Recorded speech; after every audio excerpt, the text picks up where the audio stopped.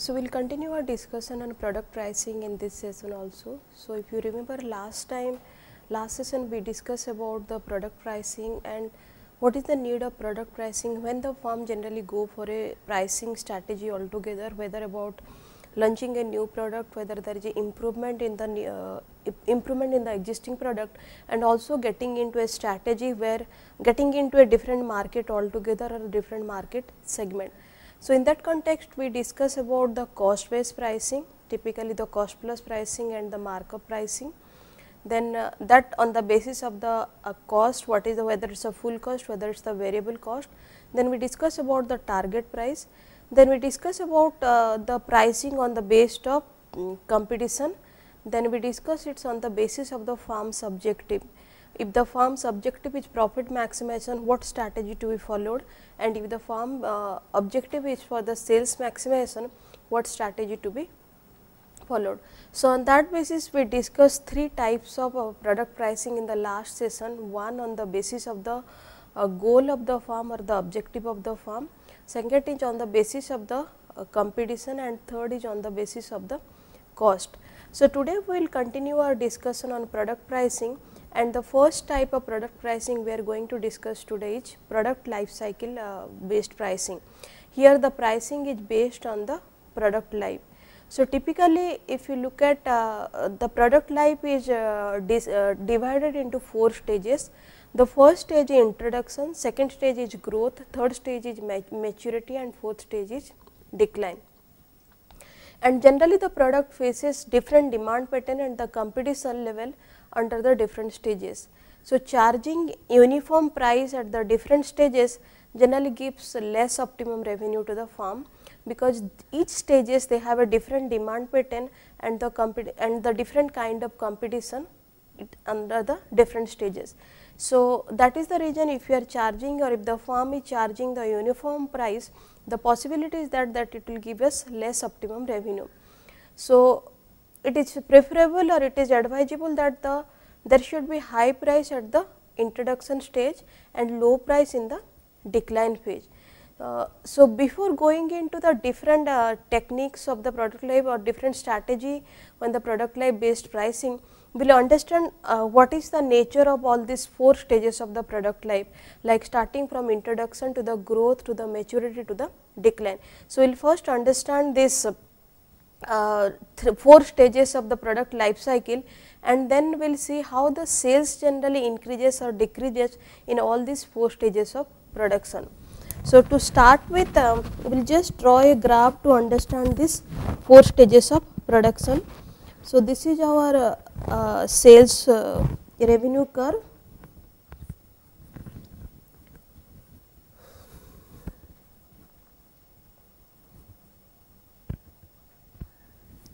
This is the sales revenue curve. This is the introduction stage.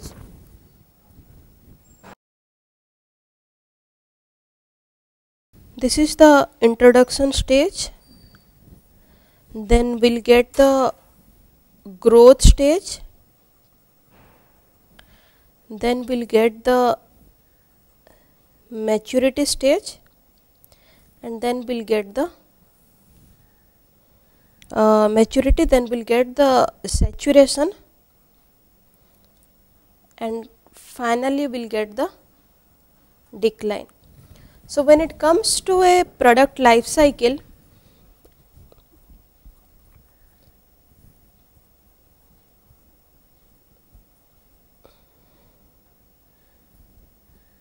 so when it comes to a product life cycle, the first stage is introduction, and if you look at here, generally the product is introduced and the sales increases because there is a new product in the market. Then the sales pick up because consumer they were aware of this product, and finally the growth happens in this stage. Then the product becomes generic in the case of maturity stage, and still there is a increase in the sales force because this is considered to be the generic. Then people they become saturated at this stage, and after this decline continue. So, if you look at, generally always the high price is charged in case of introduction stage. And why high price is charged? Because the product is new, people they are ready to pay for it. And here the sales force, here the priority is to it's reaching to the consumer, and they have to increase the sales with the high price or increase the sales revenue with the high price. But in the case of growth and maturity, generally they charge a low price because the product has already reached to a stage where people they know about this product, and that is why this low price is being charged in case of the growth and maturity, and also that continue in case of the saturation and decline stage. So, rather than saying low, we can say okay, this is the value for maybe this the moderate price, this is the value for this product in case of growth and maturity. So, generally if you take an example of suppose the television, when this LED LCD television came, initially it was such a high price, and who are the customer segment or who are the group of consumer they are going to buy the LCD TV, who attach high value to it, who consider this is a status symbol, and they are less bother about that whatever the price is being charged, because they are in that customer segment, whatever new in the market they should use it, and they are not responsive to the price, whatever, whether it is high price or whether it is low price. So, in that case generally high price is charged in the introduction stage, but later on if you look at now the price has come down for LCD TV, now it is in the growth, and if you look at it is also matured because it is now from LCD we have moved into the LED TV, and now at this stage the typical that color television or maybe the so called flat television that has already reached maturity or the saturation, or we can say the typical black and white they have already reached the saturation or they are in the decline phase. But in this case that flat TV or the color TV is still in the maturity. Those who cannot afford the LCD LED TV, they are just taking the flat screen TV because it is in the maturity stage and the price is moderate. So, if you look at now, you can bring the LED TV here which is high price, LCD TV here which has already reached the growth stage, that is the moderate price. Maturity again it is the price considered to be the these two product, it is low price, and then again it is the saturation typically and decline for the black and white TV. So, practically where the price is almost in the bottom side. So, on that basis on the product life cycle based pricing, there are three kind of pricing technique. The first one is price skimming. And what is price skimming? Under this price skimming, producer charges a very high price in the beginning to skim the market and earn super margin on sale. So, if you remember your first degree price discrimination, the monopolist try to identify the consumer group who is ready to pay more and generally charge a higher price to them. So, in this case also the producer try to skim the market and earn the super margin on the sales, and here the markup cost is normally high, the margin whatever that is normally high. This is the typical example of a first degree price discrimination, and high price at the time of introduction and low price at the time of the maturity. Now, here we can take the example of maybe here we can take the example of suppose the every Friday we get a new movie get released and to the consumer group. Now, those who watches the movie on the first day first show, they pay higher price, and those who are watching that movie at a later time when the demand is saturated, then they give it, they generally pay lower price. So, the first day first show when you are trying to watch a movie, your focus is not on the price, your focus is that because you want to watch the movie, and here the producer tried to skim the market and they exercise the first degree price discrimination and they charges a higher price, because here the consumer they are not ready for or they are not responsive for the price, rather they are responsive for the product. So, in this case the producer will charge a higher price, and in this case there will be a price differential who on the basis of the time period who is watching the movie and the first instance the first day first show, and who is watching the movie at a later stage, because the first day first show consumer group they are paying a higher price as compared to the people those who are watching at a later day. So, we will just take a graphical explanation to understand this both the cases, this first day first show and watching the movie at a later stage, and we will see how on the basis of the demand curve the consumer is paying a higher price in the first case and they are paying a lower price in the second case.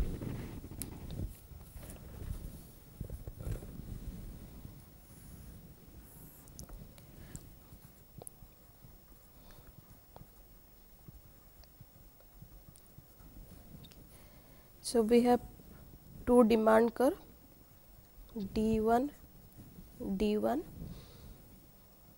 then we have D2, D2,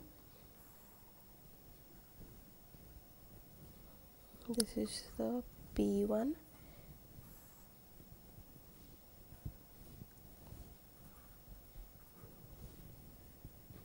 P2. Okay. So, the demand curve D1, D1 is demand curve for those consumer who must watch the show on the first day irrespective of the price, and D1, D1 is the demand curve for the rest of the consumer who generally watches the movie after the craze is gone or maybe after the demand is comes to a moderate level. So, on that basis we get two demand curve. The first demand curve is D1, D1, that is for those a group of consumer who must watch the movie on the very first day. D1, D1 is for the demand curve for the rest of the consumer. So, P1 will be charged for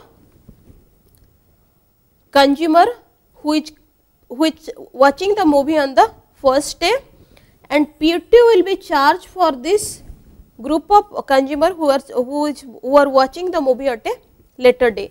So, in the first case this is the revenue and second case this is the revenue. So, revenue in the first case is OP1 OP1 or P1 OQ1A. This is the revenue when the price is P1, and in the second case when the price is P2, this is the revenue, that is OP2 BQ2. So, now if you analyze this from the producer point of view, in both these cases the producer is getting the revenue whether the price is P1 or whether the price is P2, but when he is charging the revenue model is different in both these cases. In the first case it is high price and second case it is low price.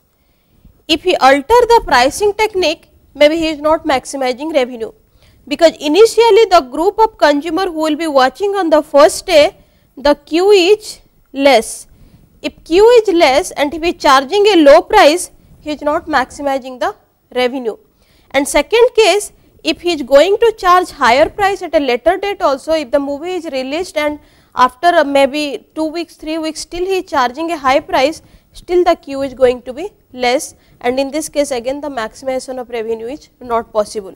So, the point here is when consumer is not responsive to price, that time generally the higher price is charged from by the producer, and if they are responsive to price, generally the lower price is being charged.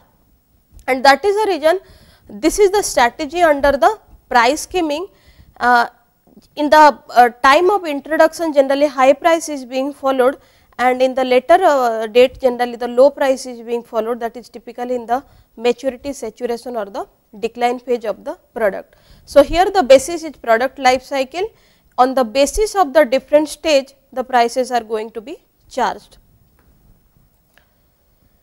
Then the second category here is product bundling, and here if you look at 2 or more products bundled together for a single price. So, here what is the strategy? The strategy is used to propagate new product as well as selling a product during the decline phase. So, when you buy something, you find there is a other product free with that product. So, this is the typical example of the product bundling, and why the other product is free? Either the other product is new that is why it should reach to the consumer, and that is why that comes as a free with the other product, or the product has already reached the decline phase, and if the product has already reached the decline phase, then in order to again revive the sales of the product, that generally comes as a free, so that people again get back to the product and they buy the product also in the individual sense. So, in this case product bundling, generally 2 or more product is bundled together for a single price, and in this case the motivation is to either to do a marketing for a new product or to help in reviving a product which is at the decline phase. The typical examples here, if you will find this is a package trip, they will say okay, in this ticket price we will take care of your stay, we will take care of your sightseeing, and also it is a part of your travel expenses. Or typically the travel package, if you look at, now there is a option that okay, if you want food during your travel, that is added and they will charge a price. Like initially when this AC class was introduced in the train, if you have to pay a price to get the bedding, but later on if you look at, price has increased manifold, but at least this bedding part is included in the ticket fare. Similarly, if you are travelling by Rajdhani, generally the food is free, because that food price is added in your ticket fare in case of the Rajdhani expenses. Similarly, suppose if you are travelling, if you are staying in a hotel, many of this hotel they gives the breakfast as free, as complimentary, but it is not complimentary, it is not entirely free. The charges for the breakfast is considered under the tariff charges for the room, and you get this as the free. So, in this case the product is bundled together. So, if you are staying in a hotel, you are not going anywhere out for the breakfast, you are taking generally breakfast in that hotel itself, because it is added together to your room tariff. So, product bundling is generally a strategy used to either to launch a new product or to revive a product which is already in the decline phase, and here we get 2 products in one single price. So, that generally gives us a feel good factor also for the product for the consumer, because they are getting 2 products in one single price. Then the third kind of product life cycle based pricing is perceived value pricing. Now, what is perceived value? Perceived value is the consumer, the different consumer group, they assign the value to the product on the basis that what kind of perceived benefit they are getting out of it. So, the value of the good for different consumer depends upon their perception of utility of that good. So, if it is for one consumer group, maybe the typical product gives a higher value. So, they usually give a higher value to the product, but for the other consumer group maybe the perception of utility is less, and that is why they gives a low value to the product. So, if you look at here in this case, this is a psychological pricing, because here the producer identify what is the psychology of the consumer with respect to the value of the product or the utility of the product, and then on that basis they have to charge a price. So, small sellers identify the perceived value on the basis of the knowledge of the market forces and change in the price which aims taking away the consumer surplus. So, here they try to analyze okay, how much this consumer is ready to pay for this specific product, and on that basis they generally try to charge a higher price, so that they can take away the consumer surplus. Because if the consumer is considering that this is a high value product or the perceived benefit is many, he is ready to pay a higher price. So, they will charge a higher price from that typical consumer, and again they will analyze what is the for the same product, what is the perceived value from the other consumer, and on that basis generally they again charges a price on the basis of the perceived value of that typical consumer. So, here also the basic aim is to take away the consumer surplus. Now, to take the consumer surplus from the consumer, what is needed? The seller has to understand the perceived value of the consumer. So, if the knowledge about that okay, what the consumer perceive about the value of the product, that is the prerequisite to charge the price which will give us the give the consumer surplus to the seller.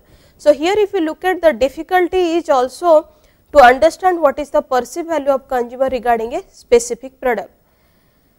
Sellers may try to influence perceived value through the brand awareness and also the emphasis on the quality. So, sometimes sellers they try to influence the people, okay, this is the product, it is very high value product, and that is generally they create a brand awareness, because the consumer in that way the consumer will try to give a high value for it, and if they are giving a high value for it, generally they can charge a higher price for it. Typically, if you look at the example are economy and premium segment, for different product if you will find one comes under the economy segment, other comes under the premium segment. So, always the high value, if it is a premium segment, high value is being charged, and if it is comes under the economy segment, generally the low price is being charged. So, if you can take the example of typically Tanishq, they are known as they are from the Tata group, they are known as their quality of the gold what they give, or their specific design what is not being offered in the general market. So, they create a brand that they are different from the others, and on that way if you find, if you talk to the people, they will always say that okay, consumer, okay, it is Tanishq, they charge a high making charges, but their product is good, their design is good. So, they endorse for the making charge with that their design is good or their product is good. Similarly, it is Philips, or you take the Parker pen, generally they creates the hype in the quality, and that quality, the hype in the quality may be through the creating a brand awareness, through the celebrity, through the quality, or through the different media. Generally they create a hype about it, and when it comes to buying that product, the perceived value is very high from this for this product, and that is why they charge a higher price. When you go for shopping, whether it is Tanishq, whether it is Philips, whether it is Parker, if high price is being charged, you say okay, the product has to be good because this is from Philips, okay, the design has to be good because this is from Tanishq, or okay, this pen has to be good because this is Parker, and that is why the consumer ready to pay a higher price, and this is how the typically the seller they take away the consumer surplus from the consumers by charging a high price. Then the other category in case of product life cycle based pricing is value pricing. And what is value pricing? Value pricing, here sellers try to create a high value of the product, but keep the price low. They will say okay, this is a high value product, but generally keeps the price low, and here seller allows some consumer surplus to the buyers. It creates a high value of the product, it charges a low price. So, if you look at, there are few store in the market, and throughout the year you have some discount on it, whether it is a second shop, it is a factory outlet, or in general also few brands, if you look at, every Wednesday you get some discount, every Friday you get some discount, every festive season you get the discount. So, that is typically the value pricing. The consumer knows that the product is of high value, but he is getting a discount. So, the pricing is generally given at a higher note, but every time some discount is given, keeping, it is not that the margin is not getting by the sellers, they are getting the margin, but after giving discount also they are giving a profit margin whatever the price they are charging during the discount. So, generally here seller creates a high value of product and charges a low price. So, typically if you go to the garment, some of the garment shop, every time you find some offer is going on. So, they create a hype that this is a very high value product, but they are giving you some discount, and typically this is known as the value pricing. Then one more category is loss leader pricing. And what is loss leader pricing? Here the multi-product firms sell one product at a low price and compensate the loss by the other product. So, combining together whatever the prices of the two products, that has to be same, but when they are offering it, they always charge it a lower price, but they compensate the loss by charging the prices of the other product. Typically it happens in case of the complementary product, and how it happens, if you have seen, typically HP does that.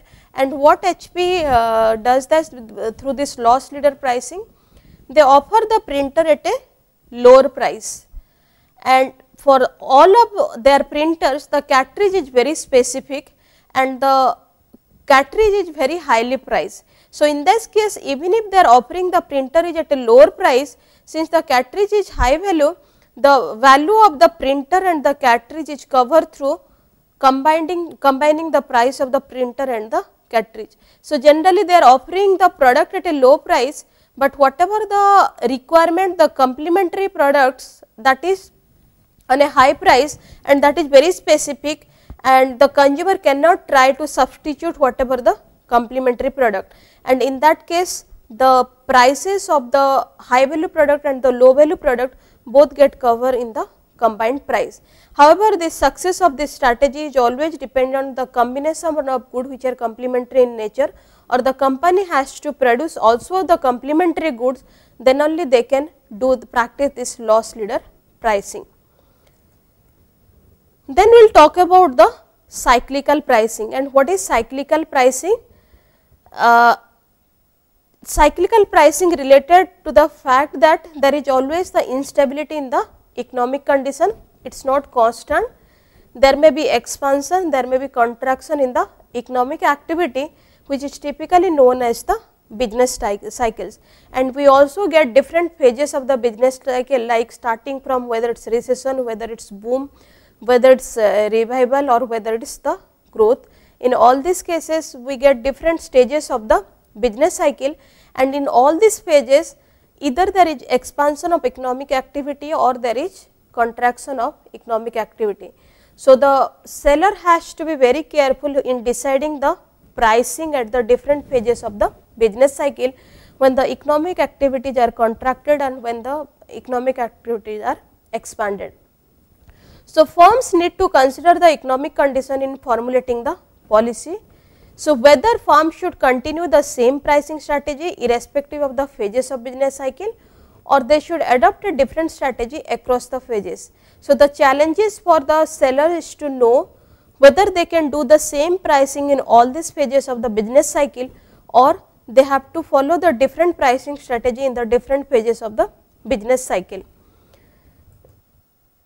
There are two kinds of pricing. One, rigid pricing, where the same pricing is being followed in all these stages, and second is the flexible pricing.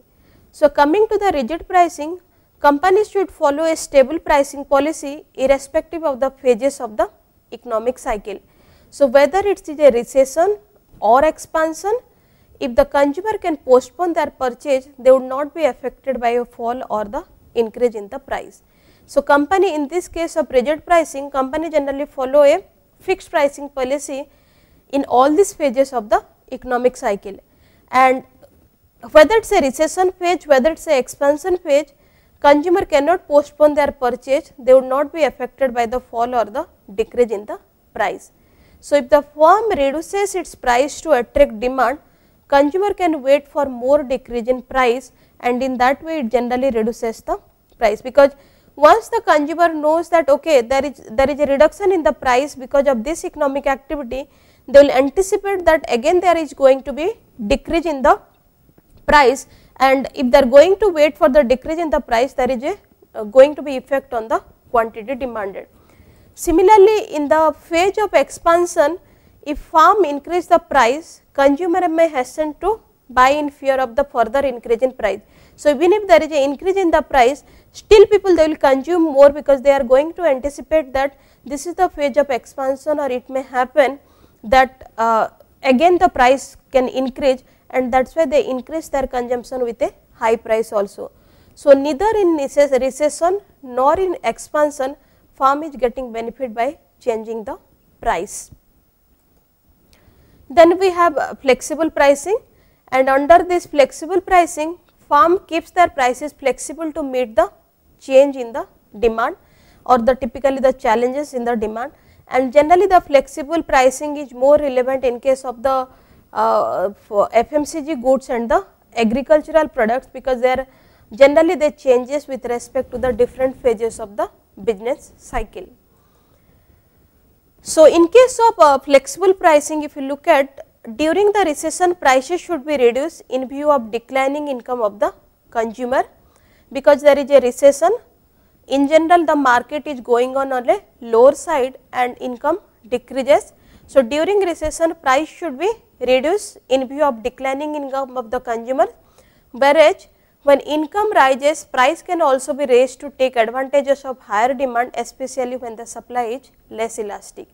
So, in one case if there is a recession price to be reduced because there is a decline in the income, but when there is a increase in the income there should be increase in the price to take advantage of the higher demand. There is a increase in the price, people that demand more, and since that they demand more prices can be increased, because if the consumer is not responsive to change in the price, still they will continue the same amount of the demand. And there is one more backdrop over here is also income is going on a increasing side. So, in that case if they are increasing the price, still the quantity demanded is going to be maintained, and there whatever the high price they are charging, that is accepted to the consumer. Here one more point to note is that if the quantity is increased in a higher price, the supply also has to be less elastic, because if the high price again supply more, it is not going to give the benefit. If supply is more than the demand, the price has to come down again. So, supply has to be less elastic, high price can be charged if the income is increasing. Then we will talk about the multi-product pricing, and multi-product pricing here is specifically relevant to those firms who produce large number of goods which have some kind of interdependence either in term of production or in term of the demand. Now, what is a multi-product pricing? Multi-product pricing is relevant to the firm where they are producing more than one products and they are interdependent in term of production of the goods or in term of the demand for the goods. What are the options for multi-product firm? Either they produce and sell it final products to the end consumer, or they produce and sell only which are used as the intermediary goods. So, either they will produce or sell the final products to the end user, that is option 1 for the multi-product firm, or they will produce or sell only the intermediary goods which will be by the other firms to produce that as a final product. If the firm only produce the intermediary products, they use these goods internally for the final goods of production, sell part out to it to the other firm and sell it to the other firm. So, when they are producing the intermediary products, what are the options for them? They use these goods internally for final goods of production, it is not going to the outside market, or they will sell part of it to the other firms, or they will sell all this product into the other firm. The pricing strategy has to be different in all these three cases, whether it is getting used for the final products, whether part of it is being sold or entire intermediary goods is getting sold in the market. And this pricing is dependent on the fact that what is the interdependence between the products. When they are interdependent on the basis of the demand, when there is interdependence on the basis of the supply, and when it is input and output kind of relationship. So, we will start with the demand interdependence, and here we will talk about two kind of goods, one is substitute goods and second one is the complementary goods. So, if it is demand interdependence, then substitute good is one where both the goods they are related to each other, and that is why there is a demand interdependence.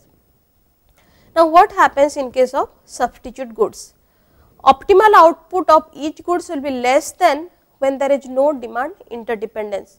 So, if there is no demand interdependence, generally the optimal output for each good will be less, as these goods compete with each other in the same market and sale of one product cannot be enhanced at the expenses of the others.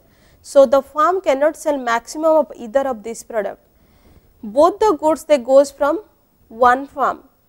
So, generally the optimal output for each good will be less because there is no interdependence and they are operating in the market independently, and they competing with each other in the same market, and sales of one cannot be enhanced at the expenses of the others because they are independent. So, firm cannot sell maximum of either of these product if there is no interdependence. if the price of one commodity is increased, it will push its customer to the substitute. That generally happens in case of a market. Seller must treat its own product on the same pattern as those of competitor. Generally, they have to charge the same price for both the goods or differentiate the product and take an advantage of the perceived value pricing. So, if it is both the products are substitute, either they have to charge a price which is same, or they will differentiate the product either on the basis of the content or in the basis of the service associated with it, or the basis of the packaging, or with the basis of the quality, and they will say okay, these two products are different, and on that basis they will give a perceived value. If the consumer is perceiving a higher value product for a product, they will charge a higher price, and they are perceiving a lower value for a product, they will charge a low price. So, both the products seller treat as the own product, either he will produce the product in the same level and charge the same price, or he will differentiate it and take the advantage of the perceived value pricing. And in this case, generally the pricing is followed as the going rate pricing or the combination of the cost based pricing strategy. So, if you remember, the going rate pricing is the same pricing for the all the substitute products in order to avoid the price war, or in order to avoid the uncertainty associated with the different markets, different price being charged for the different firms. Then we will see the demand interdependence in case of the complementary goods. And what are the complementary goods? When one goods cannot be consumed without the consuming the other goods. So, in case of complement goods, an increase in the demand for the other as well, and optimal output is greater than when there is no demand interdependence. So, optimal output is greater when there is no demand interdependence, and increase in demand of one will be always leads to increase in the demand for the others. So, increase in price of one good would result in the decrease in the demand for both the goods, because both the goods they are complementary in nature. So, if the increase in the price of one goods, that leads to decrease in the demand for that goods, and that simultaneously leads to decrease in the demand for the other goods also, because both of them they are complementary in nature. Now, what is the pricing strategy that has to be in case of complementary good? Pricing strategy should be either product bundling, because it is a complementary product, or loss leader, where the price of the product can be taken from the combined value of the product by charging low price to one product, but the complementary product is on a higher price. So, the pricing strategy in case of the complementary goods, when it is a multi-product pricing, either it has to be the product bundling pricing strategy, or it has to be to the loss leader pricing strategy. Then we will come to the second category of multi-product pricing, where there is a supply interdependence between the product. So, here the firm has to first decide whether it would further process both the product, or would dispose of the joint product and process and sell only the primary product. So, since the firm is producing the multi-product, it has to choose one of this option. They have to further process both the products which is in the intermediary in nature, or they would dispose of this joint products, or the process or sell only the primary product. If the option taken is the first option, then the pricing method should be the cost plus, where the full costing has to be taken, which consider both the variable cost and the fixed cost. And second option is the marginal costing of the joint product, and in this case the marginal costing has to be taken, marginal costing where we only consider the variable cost, not the full cost, which is consist of the fixed cost and the variable cost. So, when they are disposing of, then in this case they are following a marginal cost pricing method, and when they are not disposing of, they are doing it and processing further, generally they do the full cost pricing method or the cost plus pricing method. Then the third category is input output relationship in case of a multi-product pricing. And what is input output relationship? Large firm producing multi-product bearing an input output relationship. And what is the input output relationship? Suppose a soft drink manufacturer also producing in a bottling plant, or if you take the example of Tata Sons, they produce iron and steel in one setup, they produce trucks and car in the other setup. But when it comes to the relationship between both these product produced by the same company, iron and steel is being used to produce the truck and car, and similarly when it comes to the final product by the subtrink manufacturer, the bottling plant is always the complementary product, because the final product of the bottling plant has to be taken to the software manufacturer, then soft drink manufacturer, then only it can be the final product. And in this case generally the pricing strategy is followed as the transfer pricing, about which we will discuss bit later that what is transfer pricing and how the pricing has to be determined in case of the transfer pricing methods.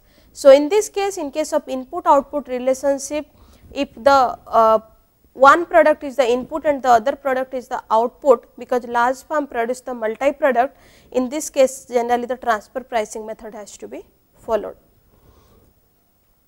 Then we will talk about a pricing strategy known as Ramsey pricing. And what is Ramsey pricing?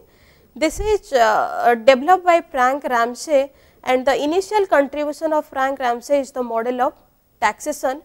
And according to this model of taxation, government should levy high tax on the goods which had low price elasticity and low tax for the good which had high price elasticity. Why this has to be followed?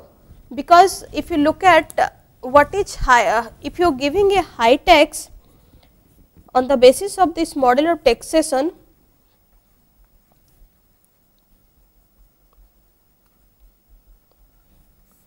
if you are giving high tax, you are levying high tax on low price elasticity and low tax on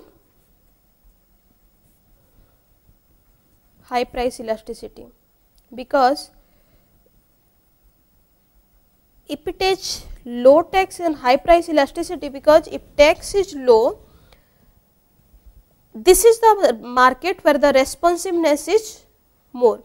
So, if it is low tax, it cannot, if you are combining with the market, still since the market is elastic, at least there is a responsiveness is more. But rather than low tax, if it is going to be high tax, it is going to have more effect on the quantity demanded if the seller is trying to charge it to the, or trying to transfer it to the buyers. That is why the low tax is given in case of the high price elasticity, and why high tax on the low price elasticity, because here the consumer is not very sensitive to the change in the price. So, in this case if the high tax is being charged, which further leads to increase in the price, this can be followed because there is less responsive to the change in the price. So, the basis is again how the consumer is going to react in case of the change in the price, and the change in the price has to be on the basis of the whatever the imposition of the tax. So, on that basis the model of taxation says that government should always levy a low tax in case of the high price elasticity and high price elasticity product, and high tax on the goods which has the low price elasticity. Firm should fix up the price close to the marginal cost of the product which has highly elastic demand, and should change the substantial margin. And according to this Ramsey pricing, the price deviation from the marginal cost should be inversely proportional to the price elasticity of the product. So, whatever the deviation for the marginal cost, if it is more, then it is the price elasticity is less, and if the deviation is less, then the price elasticity has to be more. Then we will talk about one more kind of pricing, that is transfer pricing. And transfer pricing are the charges made when the company supplies goods, services or the financial to another company to which it is related as its subsidiary or the sister concern. So, generally this kind of pricing are, it is more also in the internal manner, because this is the pricing to that company which is related as the subsidiary or the sister concern. So, charges made when a company supplies goods, services or financial to another company, and the another company is either as a subsidiary or a sister concern.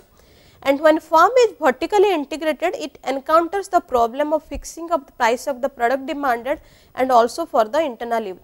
Now, here what pricing has to be, what pricing strategy has to be followed, because here pricing, if you related, it is related to the subsidiary sister concern, and there it is going to like Tata Group. And just now we are taking the example of one group, they produce iron and steel, the other group they produce truck and cars. So, the final product of iron and steel is used as the input in the truck and car industry. So, in this case both of them they are subsidiary, both of them they are the sister concern. In this case the pricing generally followed is the transfer pricing. And here if you look at the firm is vertically integrated, and that is why there is a problem that how to fix up the price for this kind of the situation. So, if in case of transfer pricing, use of these goods, typically the goods from the another industry of this typical group, use of this good is the part of the total cost of final product, but involve no cash outflow, rather it is only the transfer of account from one subsidiary to another. So, since this is the transfer of account from one subsidiary to another, this is generally known as the transfer pricing, because there is no cash outflow, it is in the same group, it just transfer of account from the one industry to the another industry for a typical business house. This generally used in the large organization for transaction between the various divisions, internal pricing as opposed to the external market. So, when there is a large group of industries there, this transfer pricing is generally used when the transaction between the various division takes place. So, there is no cash outflow, basically it is the transfer of account from one division to another division. And it gained more importance when the MNC started, when we started the multinational corporation after the liberalization. This typically this pricing technique gained more popular after this introduction of MNC, and this also often misused to ever takes on the net profit, and that is because this is basically transferring account from one division to another division, and that is why it often misused to evade the taxes on the net profit. Government keeps strict check on the transfer pricing so that the corporate may not evade the tax payment. It helps related entity to reduce the global incidence of tax by transferring high income to the low tax jurisdiction and greater expenditure to those jurisdiction where tax is high. So, generally if it is they are working in a group, this incidence of tax can be planned according to the transfer pricing. They generally transfer the high income to the low tax jurisdiction so that they pay lower tax and greater expenditure to those jurisdiction where tax is high, and in that way generally as a whole, as a large organization, they can reduce that whatever the imposition of tax or the what is the effect of the incidence of tax. So, all regulatory authority generally they agree that transfer price should be at the arm length price. The basis of the transfer price should be the arm's length price, and what is arm's length price? That the same price should be charged whether the product is transacted between the related party or with the third party. So, arm length price is one whether the transaction is between two party of the same industry or also between the related party or also with the third party, and all regulatory authority they agrees that the basis of the transfer pricing should be at the arm's length price. But there is some potential problems if the product is transacted only between the related party. There are various options for determining the arm length price, and what are the options for determining the arm length price? The comparable uncontrolled price methods, resale price method, cost plus method, and transactional net margin method. So, these are the options to decide the arm length price, and any of this method can be followed to decide the arm length price when the transaction is essentially taking place between the two related parties. The transfer pricing law requires company should submit details of its own transaction with others. So, what is the requirement for this transfer pricing? The requirement for this transfer pricing that this law requires, because this is given by the regulatory authority and this law requires that company should submit details of its own transaction with others. Major problem with non-availability of the comfortable information in the public domain. So, what is the problem here in case of transfer pricing? The regulatory authority requires that the company should submit details of the own transaction with others, but it is difficult to know the transaction. You can at least give the details of the firm's own transaction with others, but what is the other transaction with the third party, that information is not available in the public domain, and that is generally the challenge or what it comes when it is about the applicability of the transfer pricing. Then we will discuss few more types of pricing like peak load pricing and also this seal bid pricing strategy, retail pricing and administered pricing in the next session, and after that we can do a comparative assessment that what is more applicable in the real world, which kind of pricing is being followed more in case of the real world.